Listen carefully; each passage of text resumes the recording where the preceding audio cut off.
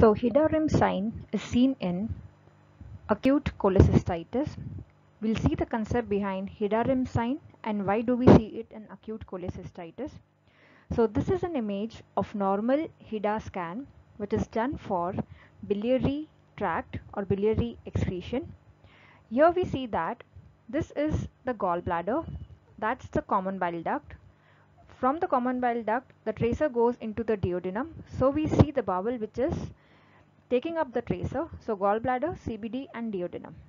What happens in acute cholecystitis is this grain area marks to the photopenic gallbladder. That means the gallbladder is not visualized. So in acute cholecystitis, the gallbladder is not visualized. But we see that there is an increased uptake here, the black area superior to the gallbladder fossa in the liver parenchyma. This is the HIDA sign, which means the uptake surrounding the gallbladder fossa, and this is due to the inflammation spreading to the adjacent liver parenchyma. So because of that, there is the tracer uptake in this liver parenchyma. So that's the HIDA sign.